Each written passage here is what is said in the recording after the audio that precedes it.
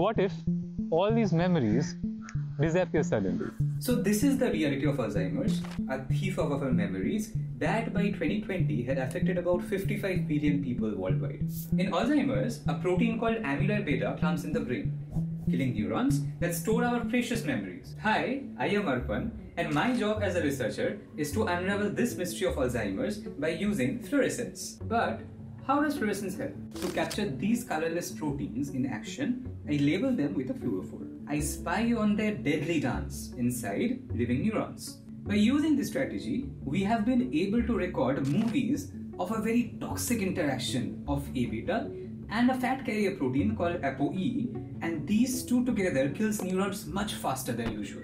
This discovery paves the path for a very simple fluorescence-based assay to screen drugs, igniting a light of hope and bringing us one step closer to win the battle against Alzheimer's.